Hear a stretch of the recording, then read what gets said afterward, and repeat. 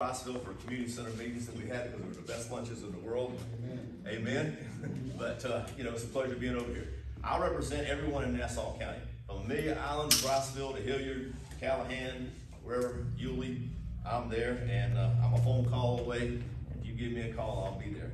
So I'm very proud of our voting record here and a great accomplishments we've made serving you, the taxpayer, in the last 3.5 years. We've lowered the county tax millage rate on your primary residence from 6.8376 down to 6.33.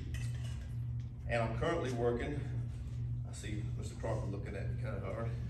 I'm currently working on the 4th year of tax reductions. Prior to that, 12 years you had tax increases on your primary residence. But we all know with inflation, we can't continue going that way. I want to thank my fellow commissioners for working with us to get this accomplished. I couldn't do it all by myself.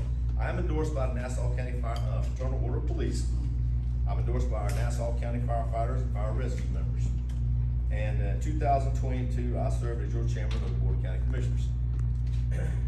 I volunteered because I believe in giving back and to my community. That's what the Lord has put on my heart, to serve others.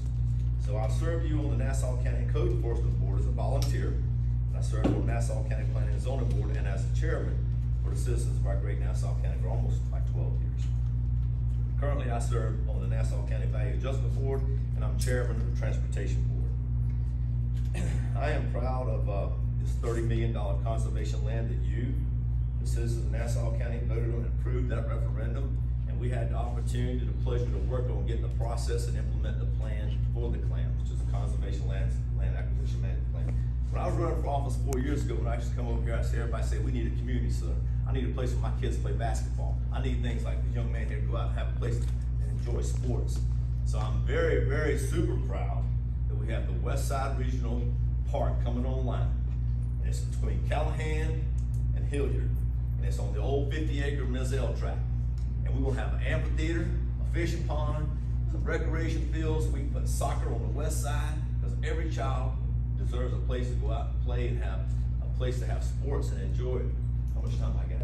Oh my God. So we've funded 4 brand new fire stations. We got a brand new one coming in Station 10 in Callahan. We got a brand new one, Station 90 in Hilliard, without raising your taxes 1 cent. We just got word yesterday that Nassau County was approved by the state of Florida, the ATO, and it is the Okefenokee to the Atlantic Ocean 55,000 Florida Forever program conservation. Huge, huge. I want to get that out. And God bless each and one of you.